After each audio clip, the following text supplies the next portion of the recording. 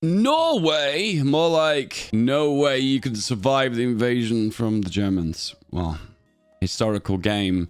1936, Norway is known for its independence, prosperous merchant marine, and also political stability. Beneath the surface, though, Norway was facing challenges that would soon test its resilience. So Norway wanted to remain neutral, similar to, I guess, Switzerland and Sweden, and they adopted a strategy of neutrality. This approach failed, with their objective to try and convince both sides that Norway was completely harmless. As a result, the Allies and the Axis powers began planning to invade Norway due to its strategic importance. So unfortunately, Norway, no, we don't really need your land or your territory. It is just a strategic significance due to its access to the Atlantic Ocean and the upcoming battle for the Atlantic. National spirits, the broken national spirits. So this one, he's got a blindfold. That's not good. The gun is broken. That's not good. The piggy bank has been broken. That's not good. And this kind of looks like a commie star. Maybe as of the four, this is probably the better one of the four. Maybe. We'll see. A complacent cabinet. Losing political power, division training time. Oh my goodness. Everything just costs way more political power. And your theorist cost goes up by 100%. So investments into the economy, trade, as well as your military doctrine, is significantly nerfed. However, you do have access to a theorist here. Oh, wow. I see you have access to him, but he's just straight up penalties all around. So 10% cheaper doctrine, which I think is a little bit more than the normal because it's only 5%, isn't it? So overall, you're getting better doctrine buffs, but overall, the cost for this guy, as well as he causes your conscription laws to go up significantly, is going to be a pain. Remember, in a normal game of Hoi 4, the amount of manpower you have access to for Norway is quite small to begin with. So limiting your conscription is just going to hurt even more. The hardest part of being democratic Norway is you're forced onto limited conscription and you can't go to extensive until you join the war. But then when you join the war, it's kind of already a little bit too late. So in that instance, you don't really have time to conscript more manpower, which might actually be the situation that Norway found itself in. It was reliant on Britain to send troops over to defend itself. This focus is really interesting. Obsolete armed forces. Speed. Oh, so bad. Organization. Oh my God, that's eye-watering.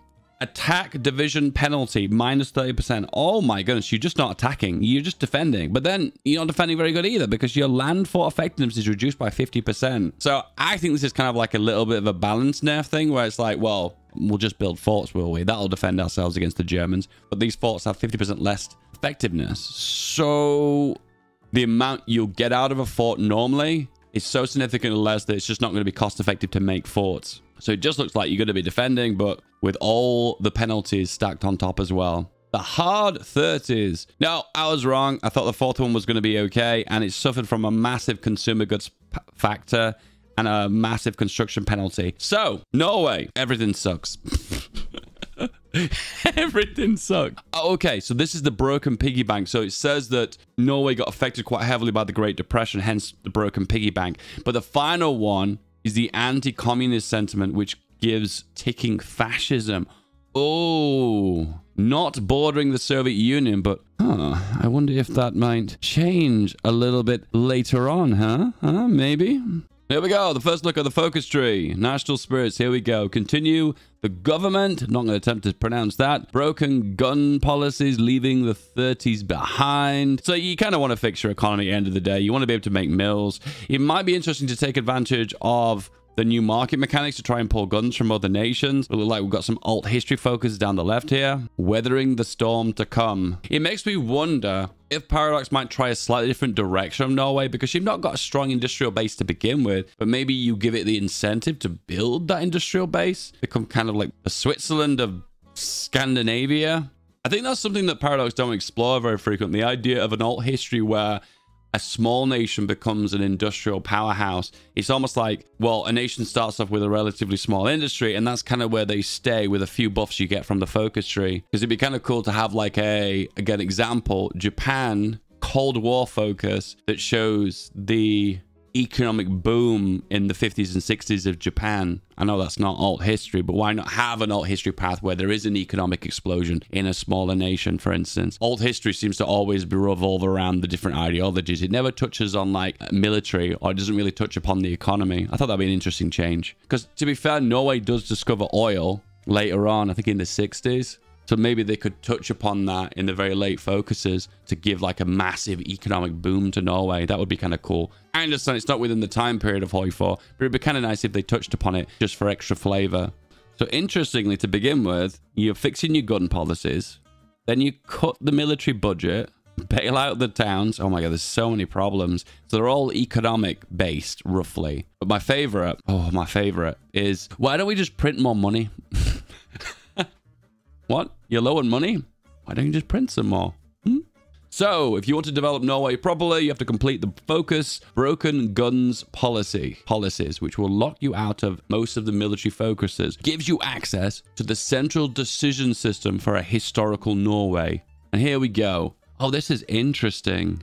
Bit of a guess here. This develops regions, so therefore you can build full industry within them and gain access to bonuses. However, the downside to this limits your military expansion. So it's basically a choice. Do you want to defend the West or the East? Or in Norway's case, do you want to build civilian industry or military industry? It's going to be cool if you try and go away from this and focus primarily on military and just see how well you can defend yourself. I'll definitely give that a try. I loved playing as a defensive nation and see if I can defend against the swarms. Playing Finland, defending against the Soviet Union is so fun, and I feel like it's going to be so fun to play Norway and defend against Germany. So the first bonus here is you gain access to more local manpower for the first tick. You gain civilian construction at 25%. Wow, that's huge. However, you lose construction for forts. And Norway's total preparedness will increase by 1.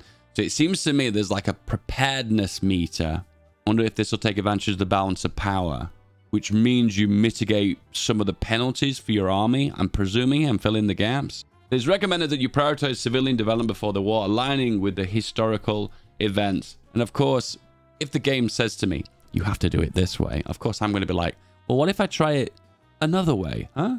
What if I want to try the military path? Possible. So, Norway has one of the largest merchant fleets in the world, and these focuses here do a wide range of different things. A lot of them are defense and emergency production, but all of them cost some of your convoys. So you're using convoys as like a currency, which is just, it's just so cool because it's so different. It's always something I wanted to see for, like, for instance, for China.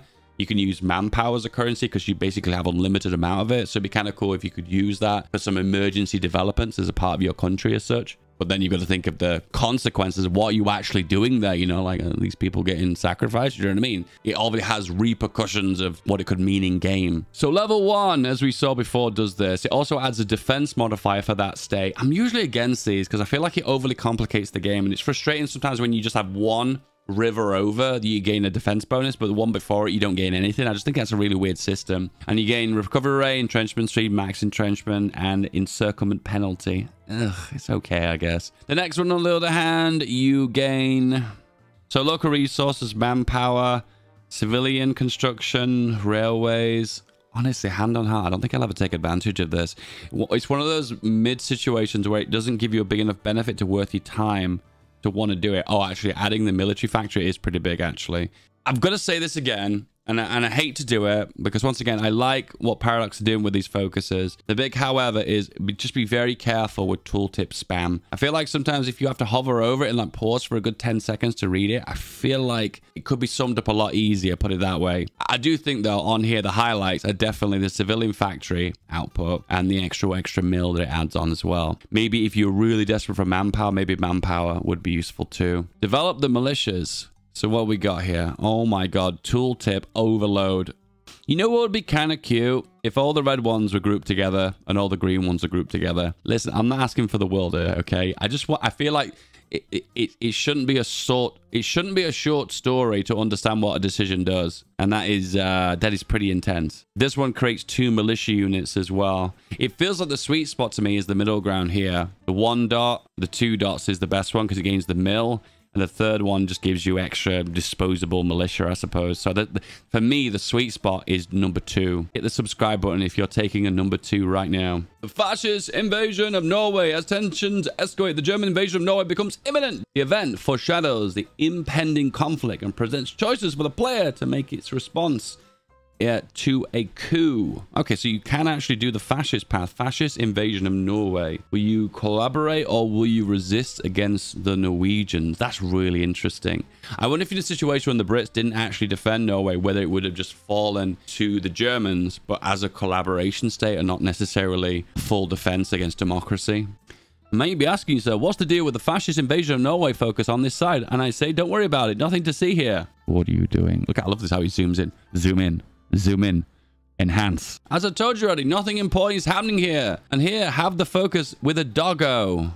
The satisfaction of completing a focus with a cute dog on the icon. Paradox, you're hiding things. I'm onto you. Sussy. And this is actually what the focus will be. Will be auto-completed when attacked by a fascist nation. It specifically says a fascist nation. That's really interesting. This gives you a massive amount of war support, political power, lose your stability, and you lose fascism. Interesting. I'm sorry to LARP this. However, what if you're in a multiplayer game and some small fascist nation declares on you just to take advantage of this? It'd be kind of cool though, wouldn't it? I suppose. It's interesting how it doesn't specifically designate this as Germany that's declaring war, which I think is really cool because that means the devs are thinking of all the different possibilities of all history that could actually happen, which is, I think, is one of the hardest parts to develop in these focus trees. Thinking of what all the possibilities the players could actually do, all the AI with historical turn on is so unbelievably broad. So it looks like with fascism growing in Norway naturally, eventually, if it gets too much, you can eventually have a coup, and then I presume the fascists will take power. So it is a matter of trying to stay loyal to Norway